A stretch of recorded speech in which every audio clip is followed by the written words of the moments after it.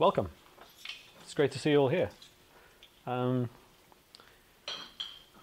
this is DevOps Oxford Human Ops today. Before we start, I wanted to go through a couple of things about DevOps Oxford. So when I arrived here in 2014, there was Oxford Geek Nights, which is a great event. They would have really cool speakers. And Oxford Python, JS Oxford, all great meetups, but there was really nothing for systems or for operations. So we did a bit of Ansible, Oxford, and then Docker, and then we decided to go full DevOps and just invite everyone in and not focus on one specific tool. And so we talked about continuous integration and delivery, containers and security, big data ops, more continuous delivery and config management, and we are now more than 300 members. And I looked at this and I thought 300 members is great, and then I found that DevOps Exchange London has 5,270 members. But I did the numbers, right? And if you think about it, we're actually 3 times better than London. So we have, yeah. Yeah, so today we will talk about human ops. And I actually thought about this today. So I went to training for DevOps people in London. And I looked around the room, and we were all sitting there really tired. Everyone looked really tired, like they hadn't slept for 2 weeks. And I thought, this is a really good image to kind of bring back here. Because when we talk about operations and DevOps, we talk about the tools mainly. So which tech stack do you use, what languages do you know, and we kind of forget about the people. So, you know, like the people you work with, your colleagues, and yourself. Like, who are you? What are you like as a person, and how do you work together with other people? Because in the end, if we're just really tired and we're not functioning as people, we're not going to be very good engineers. So that's what we're going to talk about today. And to start, Holly will share confessions on Automation Addict. Let me start by telling you a little bit about myself. My name's Holly Cummins. I work for IBM. This is a very old business card because I've worked for IBM for a very long time. I've been with IBM for 15 years. In that time, I've worked in a number of roles, which is the great thing about a large company like IBM. So I've worked at the bottom of the stack. I've done JVM performance. I've worked somewhere in the middle of the stack on the WebSphere application server. And what I do now is I work on Bluemix, which is very near the top of the stack. So Bluemix is IBM's platform as a service and also IBM software as a service with a bit of infrastructure as a service as well. So really, if you like AWS, you'll love Bluemix. But my first confession really is about where I've come from. I've very much come from the dev side of DevOps. I'm not a hardcore ops practitioner. That's not one of the things I've ever done. But just to try and establish my qualifications, one of the things I did before my current role is that I led delivery for WebSphere application server. And that role, really, we were the DevOps team. So I had DevOps in my title. So it's OK, I'm allowed to be here. And the other confession, going back to the introduction, is that I'm very tired. So I got back quite late from Sweden. So if I fall asleep halfway through the presentation, it's not that you're boring, it's just that I'm tired. So what I do with Bluemix is I'm the technical lead for the Bluemix garage in London. And usually when I say that, the first question is, but what is a Bluemix garage? And what we do is we're a startup within IBM. We take the best of the startup world in terms of lean startup, and we combine it with the best of IBM in terms of the scale and the depth and the technical expertise and different kinds of innovation. And the combination is quite cool. So I'm going to tell you a bunch of horrible things about myself and the mistakes that I've made. So to make me feel better, I'd really love to have a conversation. And if you're brave enough, tell me about all the times you've tried to automate things and it hasn't gone well. But really, I've always loved automating things. When I started university, we had internet, sort of, but it wasn't broadband, it was dial-up. And so what we had to do was you had to set the modem up to get into the university network, and then you'd have to type your username, and you'd have to type your password. And this seemed like such a lot of hassle that I had an automation tool, and so I configured it so that it could trigger the dial-up, trigger the password, trigger the username, which was all fine, except because it was dial-up, the timing wasn't very precise. So every now and then it would just print my password in clear text on the screen when my friends were around, so that it was 80% successful as an automation, which I don't know where the bar is, but I think it's probably too low. When I joined IBM, again, showing my age, we still did very large design, by which I mean we'd do 100-page design documents at the start of the project. And we'd have many teams, each doing 100-page design documents. And one of the things we'd write in the design documents is all of the interfaces for everything. So pretty much the APIs would have to be documented in paper so that we could transcribe them. And some bright sparks had looked at this and said, you know what? We could improve this process. We might make the documentation more accurate and save a bit of time if we put some automated round tripping.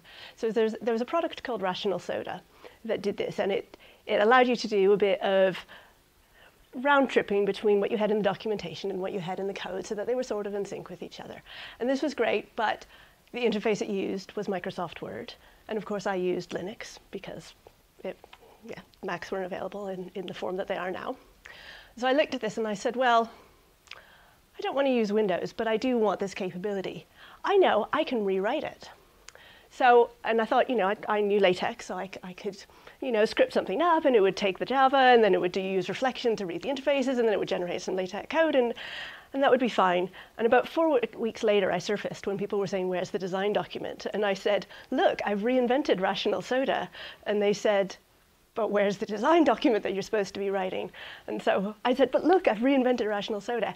And not a single person except for me cared about my beautiful reinvention of Rational Soda so that I could work on Linux. They cared about the design that I wasn't doing that I was supposed to be doing. And being so fond of automation has got me in trouble in other ways as well, coming back to the human aspect. So when we do team stand-ups, the pattern is often that someone will say, I've done this and this and this. And I'll say, can that be automated? Which is fine the first time, but after 2 months, I found that people just didn't really like doing stand-ups with me, and they just would say, no, don't ask, Holly. But there have been some benefits as well. So a while ago, I was working on a customer project, and we really wanted to do the right thing, and so we were doing some automation. And eventually a colleague said, you've got to stop. And I said, but look, why do I have to stop? And they pointed out, because we are a services organization and we work by contract, that the contract had finished some time ago, and I was still trying to fix this customer problem and introduce automation into their system that legally we weren't really supposed to be tinkering with anymore. So I was sort of, eventually he did manage to get me away from the keyboard to stop automating it, but he had to drag me by my fingernails. So I don't know why I described that as a benefit, actually. I think that's probably wasn't a benefit for anybody. But this one is a benefit. So I joined a new team, and I'd been working in it for a while, and my team lead, Alistair, gave me a problem, and what we had to do, we were working with Apache open source, but we were including it in WebSphere. And because it's WebSphere, and because it's IBM, and because of the kinds of guarantees that our customers expect from us, if they come to us with a problem in 5 years and 7 years, we've got to be able to fix it. And we can't say, oh, well, we got the code from the internet and the repo disappeared, and so whatever, I'm sure it's only a bank, nobody cares, right? So what we had to do when we would use open source was we'd have to make sure that we had a local copy of it that we could put in our big IBM vaults for serviceability, so that if we ever needed to make a change, we had the source. And so every time we wanted to reconsume something from open source that we contributed to, we'd have to do this really tedious process of taking the source, zipping it up, putting it here, putting it there, putting a link to it there, all that. And it wasn't very much fun. So it came round to my turn to do that. So I looked at this and I said, no way. So I automated it. And I went back and I said, look, I fixed this problem. Instead of having this really manual process that we almost never did, I made it so that it was just a button click and we could keep up to date. And the response wasn't what I was expecting, because I was expecting sort of a pat, pat, pat, well done, Holly, that's very nice. And instead what Alistair said is, I give you all the worst jobs. And I thought, what? That's not fair. How's that? That's so fundamentally unfair. But then it made, well, it still wasn't fair, but it sort of made sense. Because what he said was, if he gave a bad job to someone else, they'd do it. If he gave a bad job to me, I'd find a way to automate it so that no one else then would have to do it. So the whole team would benefit.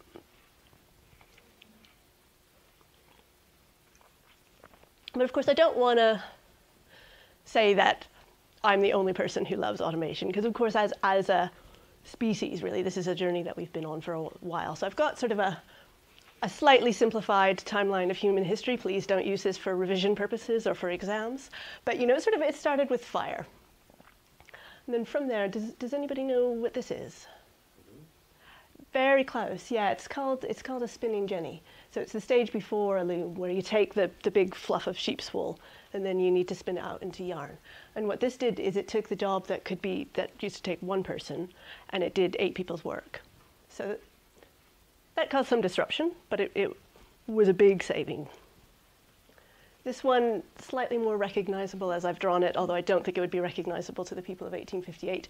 The washing machine was actually a huge labor-saving device, because I don't think we realize now, when we just put clothes in, that before we had washing machines, it was really labor-intensive, because you had to apply a lot of mechanical effort to every single piece of clothing in order to try and get it scrubbed up enough, and clothes are heavy, so they're wet, so it was a horrible, horrible job, and the washing machine fixed that. Skipping forward slightly, ballistic calculations, that kind of thing, very time-consuming job. Computers were able to make them far, far faster. Skipping forward a bit more, we have things like Chef that again take some of these tasks that we find quite tedious, automate them. Then Chef wasn't good enough, so then we went to Docker. So you know, in 2014 we had stuff like Docker. And really we were on this journey where we're automating more and more and more. So then the question is, well, great, we're living the dream, right? Everything's getting better. Well, in terms of laundry, yes. In terms of other things, maybe not so much. So who's had a similar experience to this? It's slightly blurred, because I decided I shouldn't put my child's face all over the internet. But what this is about 15 copies of the exact same image, because somehow our photo management process ended up with it getting imported, and then imported again, and then imported again. And nothing in there was smart enough to say, maybe I shouldn't import the same copy of the image 15 times. Maybe the user would be happier with 1 copy of the image rather than 15 copies of the image, since it's the same image. So it used to be that, you know, when cameras were film, you'd have a very small number. Now, with digital cameras, we have a huge number of photos that we have to manage. And then with the digital camera management tools, the effect is to somehow multiply that large number of photos to a completely unmanageable volume of duplicated photos. So the technology has taken something, and because of the capacity of technology, it's generated far more work than there ever was before, which feels like it's going in the wrong direction. And that really leads me to why we automate. And the reason that we automate is fundamentally because we don't want to be doing that. So now photo tools actually have got a bit better, and the duplicate detection has got a bit better. And it's because we are lazy. These things should not be done. They don't have value to be done, so we shouldn't be doing it. But let me give you a tip from my 15 years of career experience. I found that at annual review time, when you go to your manager and you say, I've been enormously lazy this year, the rating, not so good. So we have to use different phrasing. If we say, I've been sustainable, I have increased the sustainability of the team, that goes down really well. So that's the sort of things that we want to talk about. We want to talk about sustainability and efficiency. And that reads well to upper management, but really the fundamental motivation is, if it's boring, automate it. So this is a classic example, which is the server farms. We don't want to be treating our servers like pets. We want to be treating them like cattle. And this is particularly true at scale. So if you have one server, it's fine to coddle it and give it a name. When you have a whole bunch of servers, really it just becomes unmanageable. So our build farm when we were in WebSphere was 500 servers. So there was just no way that we could do anything other than full automation of that system. And you know, it matters when you're setting them up, and particularly it matters when they go wrong. When you have a problem with one, you need to be able to have it spring back into life with almost no human intervention, because with 500 servers, they're going to be going wrong a lot. So really, the more of you there are, the bigger the team, the more you need to invest in automation. So when we were in WebSphere, we had a big investment in automation. In my current team, we tend to work in smaller teams, so we still do automation, but we don't need to have dedicated teams for it because the volume of people who drive automation is smaller. But the next question is, given that automation is good, given that I'm in a DevOps group, of course we all love automation, when should we automate? And my principle, which someone told me, is that the first time you do a task, you just do the task. Maybe you grit your teeth a bit if it's boring, but you do it. The second time you do the task, you take notes. The third time you do the task, that's when you know there's going to be value in automation. It's not worth looking at a task and saying, oh, this is going to be incredibly boring, I must automate it, if it's only actually once in your life that you're going to go through it. And there's other reasons to automate. Excuse me. Sorry. Somewhere, someone watching a video has just had their eardrum perforated. So really, the best reason to automate, it's because you care. So if you care about it, automate it. And there's a subtlety in care. So one really good reason to automate things is just that you care that it happens at all. So when we were in WebSphere, we had a problem where everybody was, of course, supposed to run their code, run their tests before they would deliver something to the stream. With hundreds of us, of course, mistakes happened, interactions happened, bad stuff would get delivered to the stream, we would have a break. Our policy then was, there's a lot of people affected by this build break, we can't just leave it in the stream. We've got to get it out, we've got to revert that. And then, revert first, ask questions later, figure out what happened. But of course, nobody wanted to be the person who was going to revert the code because that made them the villain and it took them away from their work that they should be doing. So the net effect was that it didn't happen and the breaks just stayed in. So we automated it. So we wrote a tool called Marvin, and Marvin was just, it sat there, and when a bad build would happen, it would just take the stuff that had gone in, yoink it out, and send an email to the perpetrators saying, look, your stuff has come out of the build, figure it out. This is a slightly different example where our agile process was that at the end of every iteration, we would do demos. But what happened was some people really liked the sound of their own voice, and they'd demo a lot. Other people would do these amazing pieces of work, and they wouldn't do a demo, so we'd never get the playback. So what we said was, every time someone would close a story, we'd automatically generate a little task that would say, they need to do the demo for this story. And so it would mean that that would be tracked. We could say who is due to do a demo, and then we could sign off the demo when it was done. So in this case, really, we were automating to improve the outcome rather than to save effort. Because in fact, we hugely increased the effort. Because first of all, we had to write the automation, which took a little bit of time. And then everybody who did a story had to close the demo tasks, which was a little bit of extra work for them. They had to actually do the demo, which was a medium amount of work for them, and the rest of us had to sit through the demo, which was work for us. So in terms of effort, it increased the effort, but in terms of the smooth running of the team, it was really beneficial because it meant that we were collaborating more effectively in the way that we intended to. Another aspect is about quality. So really automate because you care that it's done right. Because as humans, we're such fallible creatures that otherwise mistakes just happen. So linting is a classic example of this. A computer can notice things that a human just can't, particularly a human that's tired. So in the Java world, we absolutely love find bugs. We just run it automatically on every build. I do a lot of JavaScript, and of course that's even more essential because your potential for errors in JavaScript, it's just huge. And so you need to have some kind of automated checking running to catch the errors that the compiler doesn't. Deployment, of course, is a classic DevOps example. So what we did with WebSphere Liberty was we really changed our release cycle from a traditional WebSphere cycle, and we said we're going to release every month.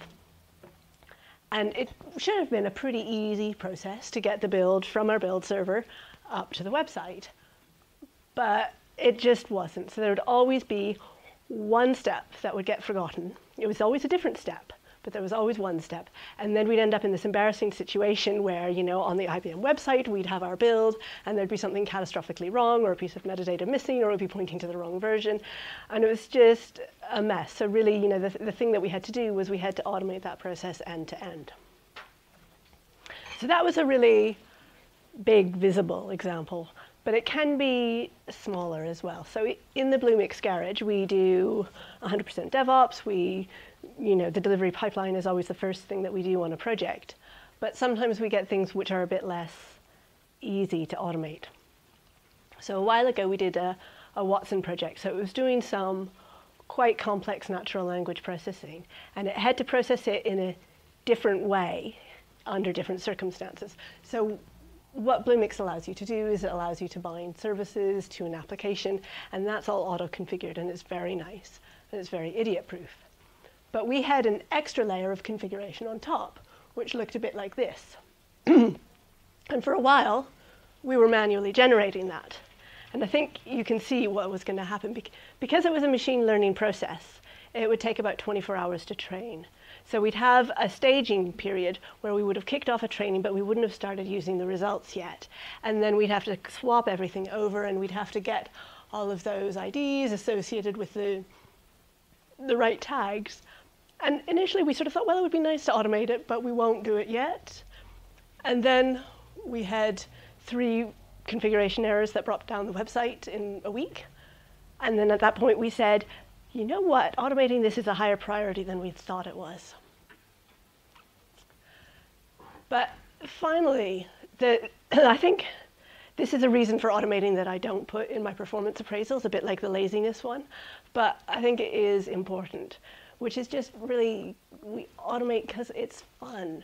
We're so lucky to be in the roles that we're in, I think, and I think we're so lucky that our jobs are enjoyable and that we do have this potential to do this enormously satisfying task, which is automating stuff that would otherwise be boring for us and for our colleagues. But of course, we don't always get there. A bit like the example with the Watson configuration, where we knew we needed to do it, but we had too many other pressures on us, so we didn't do it. There's this problem. So my colleague Ross, he said, I get so mad at how much time I could save if I had more time, but we don't have time to do the automation that's going to save us the time. So it's this bootstrapping problem where if only we could do the automation, everything would be amazing. So I like to think of this as the automation paradox, where we can't harvest the value because we haven't harvested the value. And as well, sometimes automation is hard, even in trivial cases. So we had quite a complex class path, and we had quite complex dependencies, and they were written down in little files as you'd expect, which was fine. When there was one, we'd need to update a dependency, we'd update it. But at one point, we had to update 26 identical class paths. So that ended up being quite a lot of class paths to update. And I thought about this, and I thought, this is clearly an ideal task for automation. And then I thought, how am I going to automate it? And years ago, I'd written a series of scripts to run sed for me, because I could never remember where the input was and where the output was, and then to do it for a set of files, it didn't work, or it needed special handling. And of course, find is ideal for this, but the find syntax, I always need to go look it up. And yeah, sed just ends up complicated in loops. And then this setter script was the sed script I'd had, but then I'd lost it. And then Perl is great for this, but then I've never really mastered Perl, so then that was sort of hard. So eventually what happened was we had a new graduate in the team, and I was in a relatively senior position. And so I said, Kate, I have an opportunity for you. And Kate didn't know any better, so she said, well, I think she thought probably this wasn't the sort of thing that you could say no to, because if we said no to everything boring we got asked, our careers might not last very long, so Kate said, fine. So Kate did it. But there is an epilogue to this, which I have more for my own reference because I can never find it, which is that this is the Perl incantation to do batch replace. But more generally, it is the case that even though in that situation there was the one-liner, and I could have invested the half day to find the one-liner, sometimes our hopes for automation don't quite end up matching the reality. And I saw this on a colleague's wall, and my heart just sank, because I thought, you've just described my life, and I don't want it to be that way. But we have this dream, right, where we say, I spend a lot of time on this task, I should write something to automate it. And what we think is going to happen is that we're going to invest a little bit of a bump, and then the automation is going to take over, and we're going to have all this free time. But what actually happens is we invest in the automation, and then we think we're done, but then we discover a whole bunch of problems, so then we resume work. And then we discover a whole bunch of problems, and then we discover some missing features, and then we continue working on the automation. And the original task doesn't happen at all. So that was exactly the case, for example, with my one where I said, I know I can automate the generation of our design documents. It didn't have the productivity boost that I hoped it for. So, we think we're going to have this automation that's going to be doing it all for us while we drink beer. But what actually ends up happening is we end up supporting this thing. It's not doing any work, and we're doing a ton of work.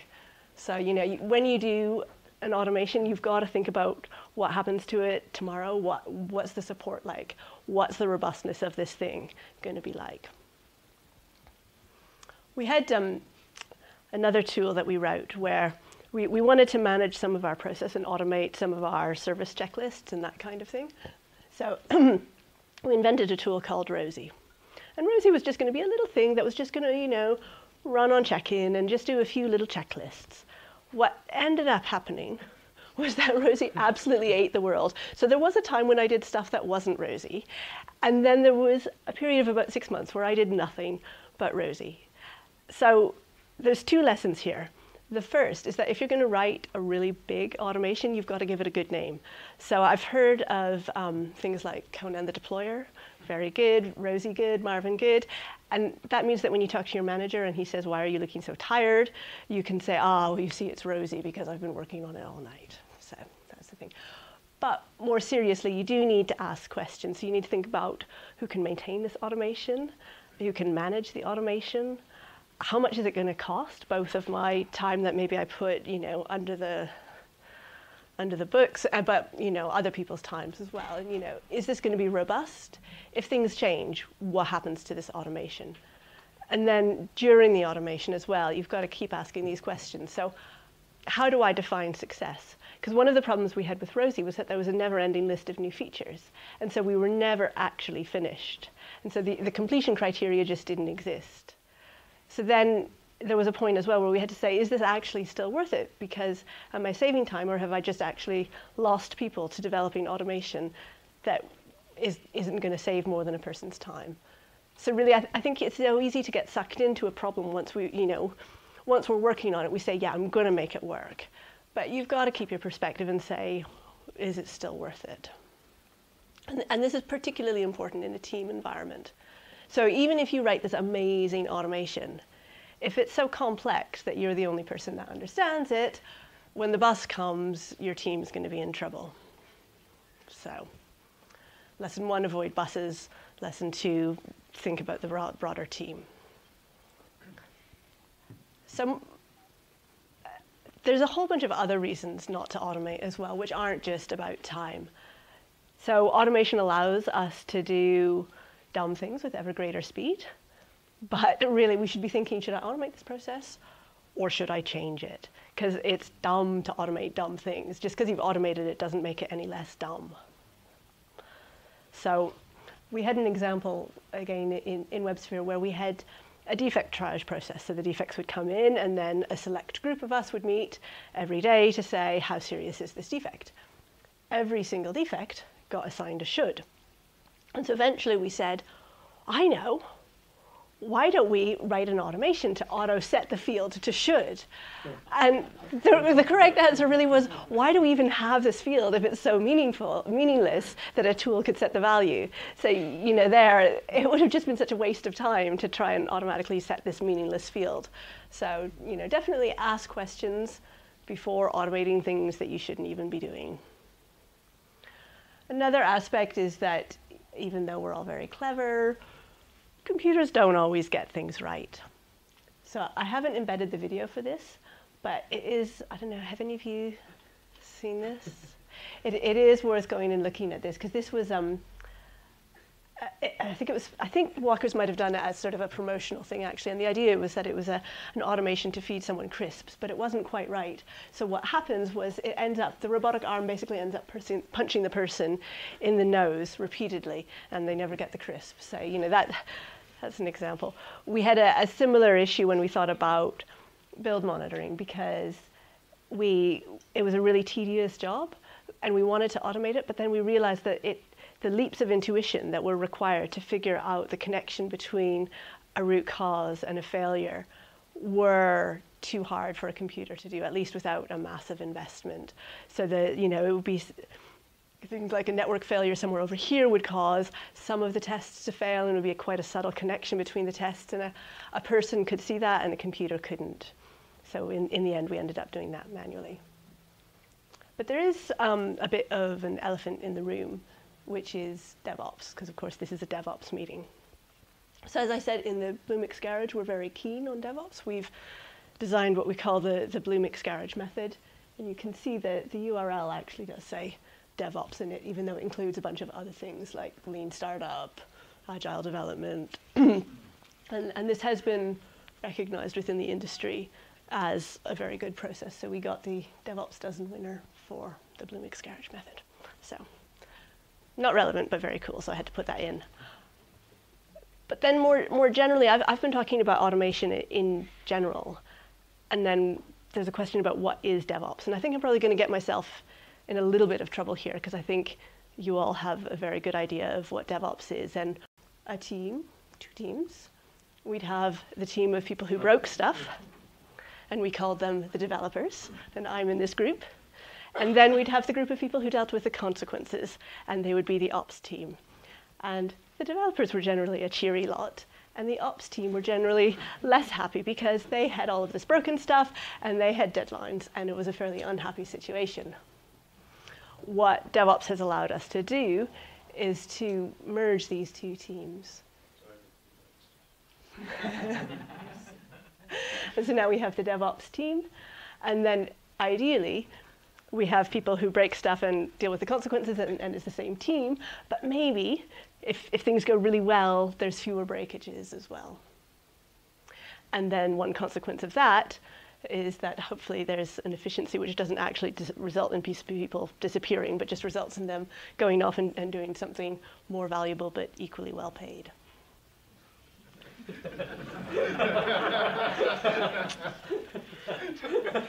So I think, you know,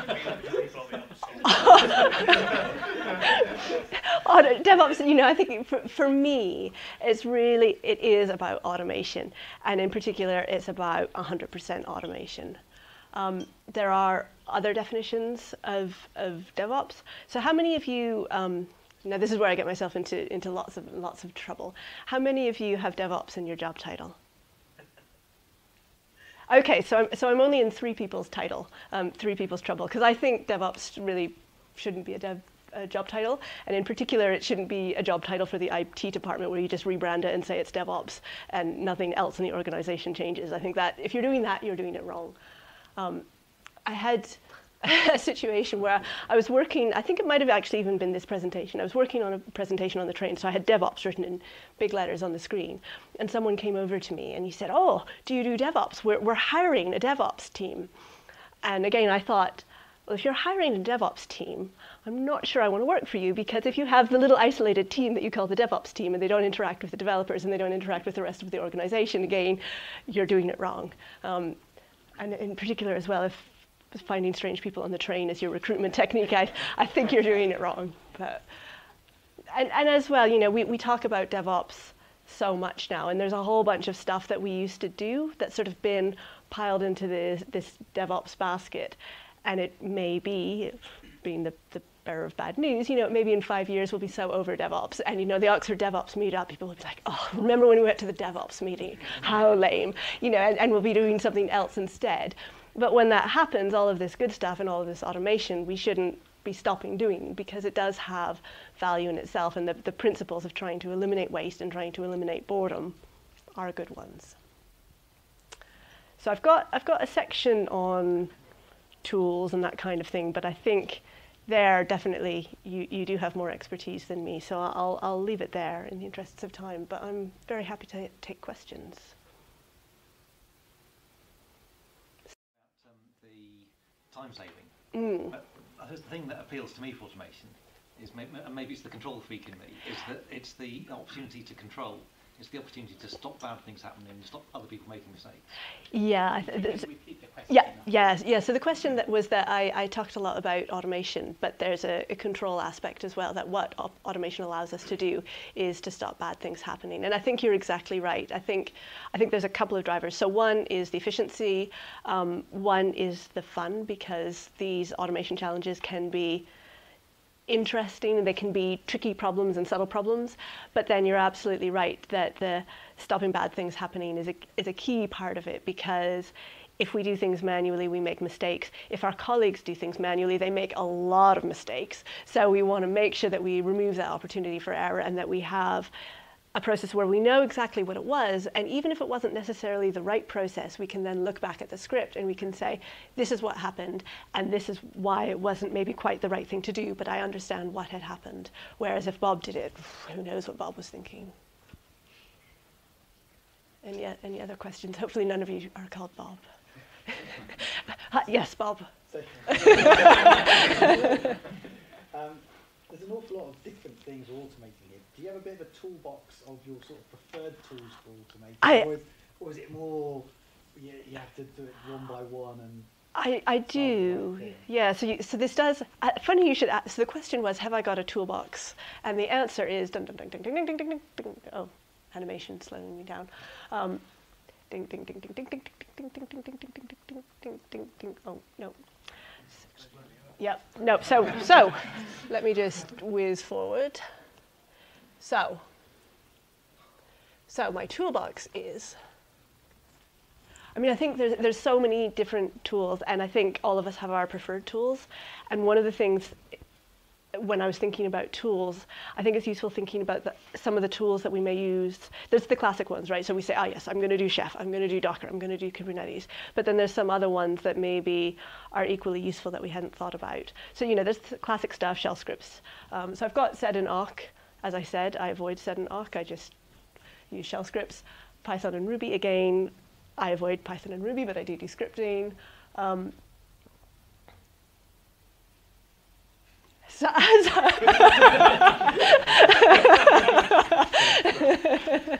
The reason I was looking in such shock at this slide, trying to figure out what it shows, is because when I put it in, it was a bit of a learning to me. So as I said, our team do a lot of JavaScript, and JavaScript is quite new to me, and I hadn't really realized that you can use Node as a very effective scripting tool. And if that's the language you're used to, which, as I just demonstrated, is not necessarily the case for me, it can be a really effective way of doing some scripting that you can just, you know, put the magic incantation at the beginning, and then you can do quite complex things.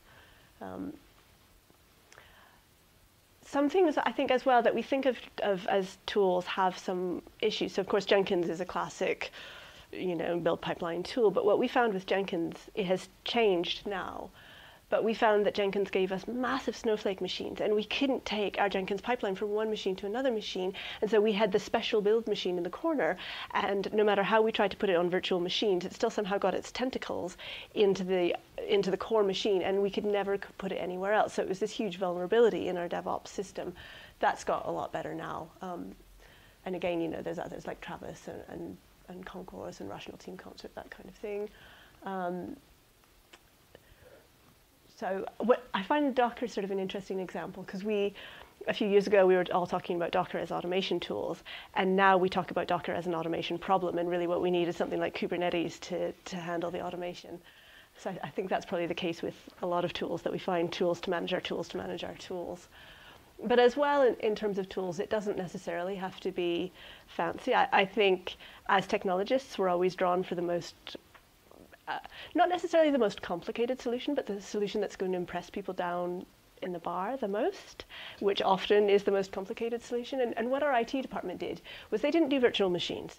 They had a on-call phone. When you got the call, you had to be able to fix the problem immediately. There was quite complex setup that was needed, but they didn't do a virtual machine. They did a physical laptop. And so when you were on call, you got the physical laptop and then you just fired it up. And it was incredibly unsophisticated in terms of, you know, they weren't using any of the modern tools, but it was incredibly effective as well, because no one could ever say, I can't bring up the IT infrastructure because the virtual machine's behaving a bit funny. You know, we all knew it worked. Build scripts, of course, very useful. And I think one of the things with these is they're tools that we all use, but if you get to know it really well, there's a lot of power there that the basic form doesn't have, and it's worth getting to know maybe one tool.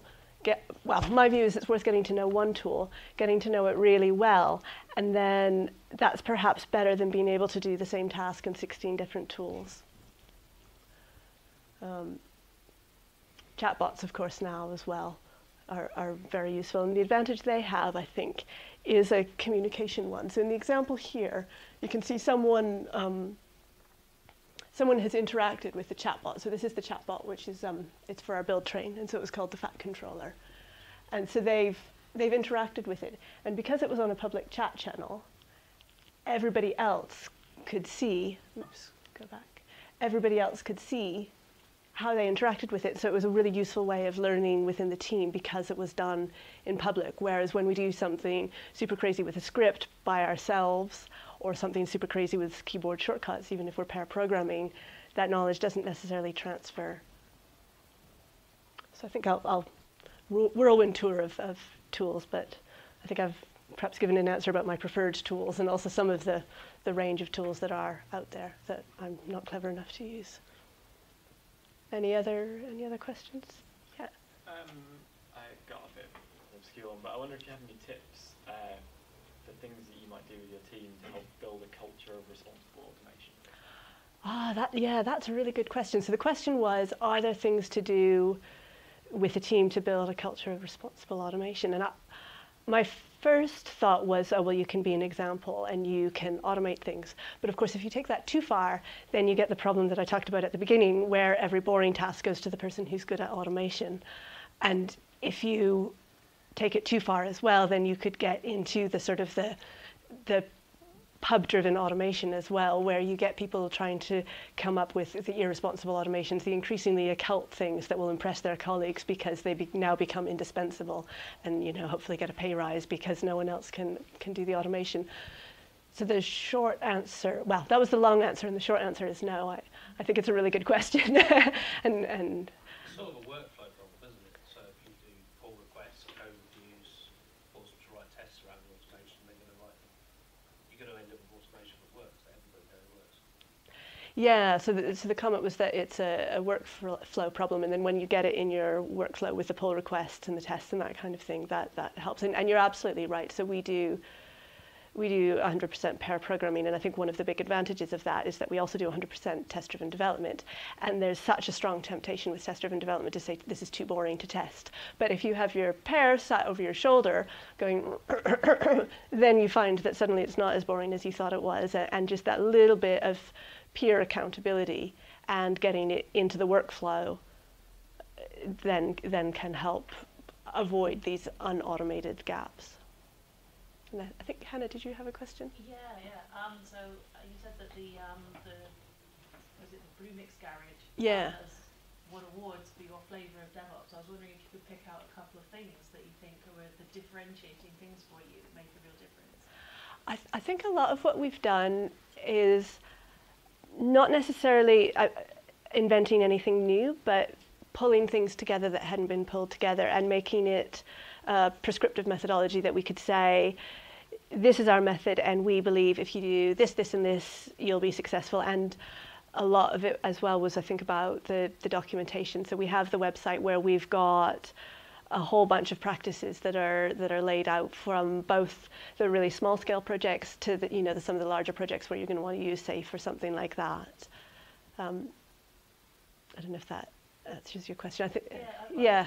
No, it's good that you're being so transparent. I haven't actually read that website.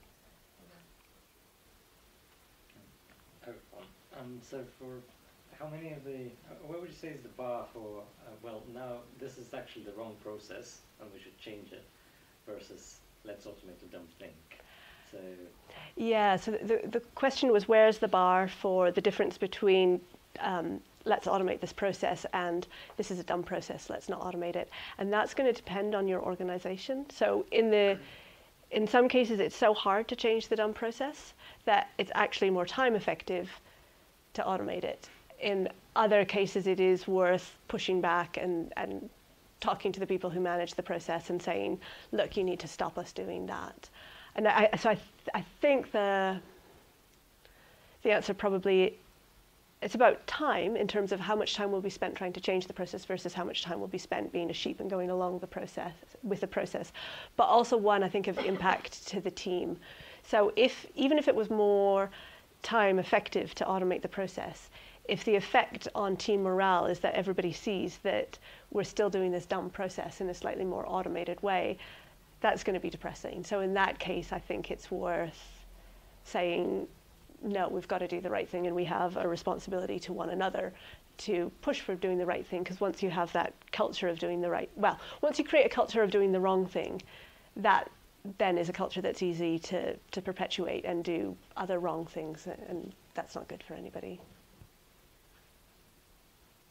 Any other questions? Yeah. Yes, I have a question. Oh, sorry. Yeah, that's fine. Okay. Yeah. Couple of things. Firstly, going back to one of your slides, the stuff on Rosie. Don't be ashamed of having a whole lot of Rosie. Very good thing. Don't get that too young. More seriously, the problem I see here is that this ecosystem is changing so rapidly. New tools are coming along every month, every few months, and these tools are very complex. Just look at how Docker has gone from nothing and it's taking over the whole world in just a few years.